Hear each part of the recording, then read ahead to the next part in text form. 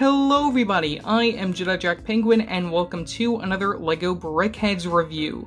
So today we're going to be looking at set number 40480, Ginger Tabby and Kitten. This set includes 269 pieces and retails for $14.99 when it came out back on August 1st of 2021. Now this set has been a little hard to get because my LEGO store didn't get it in till just very recently, so I'm really happy that I was able to go there and pick this up along with a few other new BrickHeadz and stuff like that you'll be seeing on the channel over the course of the next few weeks. Now getting into the box art, we have some very nice fish in the background of this teal box art, which I hope is coming out correctly on the camera. It doesn't look correct when I'm actually looking at the screen here, but hopefully the color correction will work out in the end. We have your pet's logo at the bottom, regular stuff off the side. We have our kitten at number 134 and Ginger Tabby at 133. Moving to the back of the box, you can take a look at the other sets available in this line. One of those, I believe, or actually two of these came out alongside it in August. And then we have our Dalmatians that came out back in June, which I still have to do my 101 Dalmatian video. Look forward to that sometime in the near future. I'm still working really hard on getting that done. It's gonna be a real banger of a video. So yeah, that's pretty much all that I have to say for the packaging. So let's open this up and take a look at what's inside.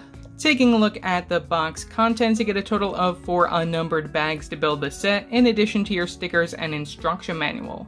Looking at our sticker sheet, we have 2 different patterns to add to your slope pieces to interchange on the pet bed. And for the instructions, we mimic the front of the box. You build both characters in the one instruction manual, win guy from the very back, and piece count for 2 pages, leading to a quick advertisement and another additional page of piece count right there, same characters advertised on the back of the box.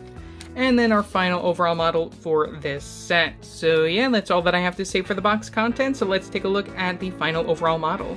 Looking at the final overall model, you get both your adult and kitten tabby cats. Starting off with the baby tabby cat, we use the Wolverine claws from the front for the whiskers, just like we did in January for the short hair cats, which I'll be comparing towards the end of the video. Regular BrickHeadz printed eyeball pieces, as well as a very nice melon slice tile for the nose in that pink color. You get the same color scheme for both cats using the orange and the yellow-orange all around. Really like the build for the ears, very nice building techniques. You get some studs from the back of the head, clip piece connection for the tail so you can bring that back and forth, and you can even bring it to the side if you really want to as well. You get the same sort of build up for most of these younger pet BrickHeadz for both the cats and the dogs, where the feet are stationary. You get some little studs from the front for those paws, which I think is very cute as well. Overall, just a very adorable small little cat to add to your collection. And looking at the adult tabby cat, we get the same exact color scheme using the yellow, orange, and then the orange colors all around. We use the Wolverine claws for the whiskers, we use the same exact piece for the nose, and the eyes right there are very nicely printed, just like they've always been. But we get a pretty cool scarf going on for this character using the teal color all around for the scarf. Very cool to see that being used as the accessory. We have the same sort of build-up that we see for the other cat set that we have, where we have these extra little bits coming out for the paws for the cat, and we just have a little bit more belly being shown compared to the baby tabby cat. Really love the building techniques for the ears right there. I might as well just remove this. See that we have a little bit of an extra push out there just to make sure everything is all nice and smooth in connection to the slope pieces that we have up there. And just like the baby tabby cat, you can move the tail back and forth using the clip piece connection, and even move it to the side if you would like to do that as well. And the additional play feature that we have here is the ability to actually move the feet around just to show it in a different position. You can have it just sitting like that. You can bring it all the way back and have it lying down doing some type of yoga pose or whatever. And again, the color scheme is the same as the baby one, and I just think it looks very nice to have both of these characters together with each other. Now looking at the pet bed included for both the characters, we get one of your regular BrickHeadz plates and then one for these smaller characters over there. You can place them on there, which I'll show momentarily. But from the very front of the pet bed, we get this interchangeable arch slope piece where we have one with this paw pattern stickered on the front, And then we have one with this fish pattern, which is the same exact patterns that we saw back in January. All you have to do to remove this is just remove this front part. Very nice and easily, and then you can also move this.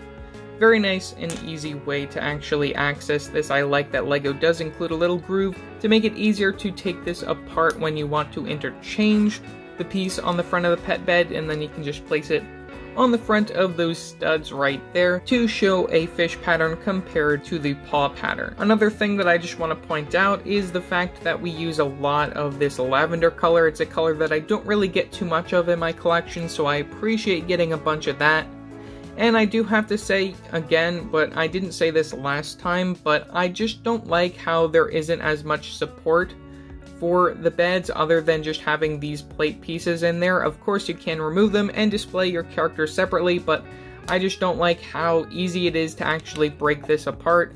That's one minor flaw when it comes to the pet bed, but of course most people will be having this on display and not playing around with it. Now before I end this video, I thought we'd show off all of the cats that we've gotten from the LEGO BrickHeadz line so far. We have the 2 short hair cats that we saw in January of this year, and just recently in August we saw our 2 tabby cats that we just looked at. Now personally I prefer the tabby cats only because it reminds me of Oliver and Company, just having that orange cat. Very cool to see that come in a LEGO set.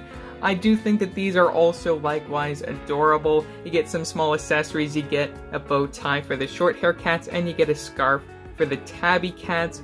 And you can just take a look all around and see a lot of the similar building techniques that we have between these characters. Like you have the ability to move the tail on all of them, you have the ability to move the feet a little bit on the adult versions, and take a look at the back and see a lot of the different types of styles being used between the characters. And then moving back to the front of their faces, you can see we use the same exact styles when it comes to the BrickHeadz eyepieces, as well as the Wolverine claws, and also the same pieces for the nose. Both sets of characters also come with their own style of pet bed. We get a lavender color for your tabby cats, and we get the teal for your short hair cats, and you also get the same exact stickers being used, but of course they have a different background color for each set. They aren't clear stickers, which would have been a little bit more of a smart decision because they are using the same exact decals for both cat sets. But at that point I would have rathered these to be prints, but still again it's not something that was really necessary to be a print.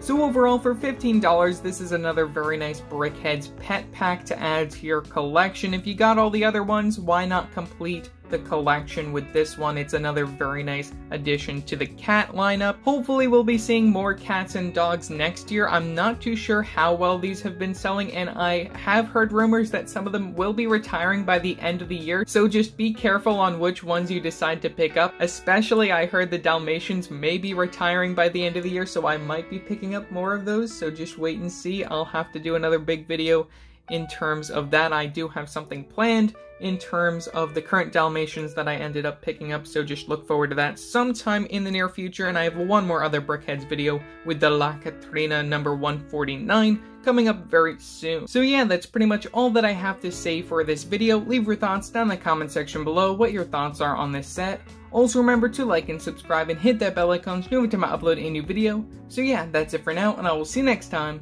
Bye!